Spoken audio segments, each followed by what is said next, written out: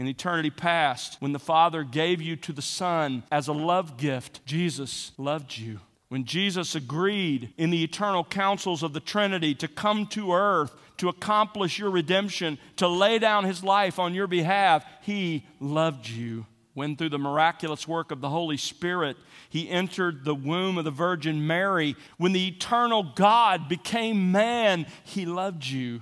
When He grew up as an infant, a child, and then worked in the family business, then took it over, and those 30 silent years when He was earning the righteousness that He would one day give you as a gift, you were on His heart and mind. He loved you. On the day that He entered His ministry, and each day through those 3.5 years as He taught, as He revealed the Father, He knew that He was doing so not only for those who heard Him in person, but for those who would read from the apostles' writings those words as well. He was thinking of you. His heart was on you.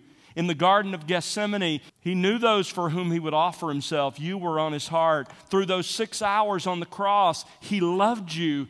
On the day that you were born, during the years you lived in rebellion against Him, and on the day that He redeemed you and brought you to Himself, He loved you. On the day of your greatest joy, and on the day of your deepest and most profound sorrow, and on the day of your darkest and most heinous sin, He loves you.